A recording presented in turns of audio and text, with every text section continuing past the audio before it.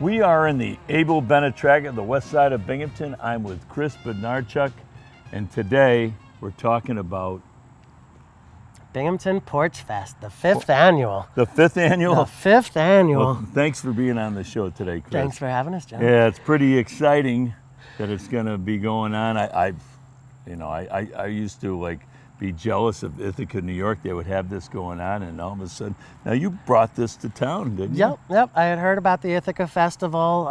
Hadn't been. I didn't go to another Porch Fest until about 2 weeks after we threw the first one here. Oh, okay. Turns out I got it right. You got it right, okay. Well, I think that it certainly put the west side on the map for another good reason.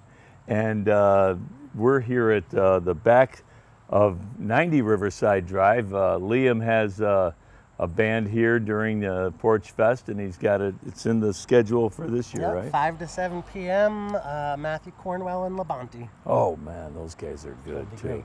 So how does it all work? We invite anybody that wants to play music to sign up to play Porch Fest, and this year we've got 163 volunteer bands on 53 neighborhood porches. This one, that one, that one, that one. And we make a schedule. Everybody else brings the talent, and we close down some streets, invite the neighborhood to come out and have a big free music festival. So what is the general location? I mean, does it begin at Chestnut Street and end at?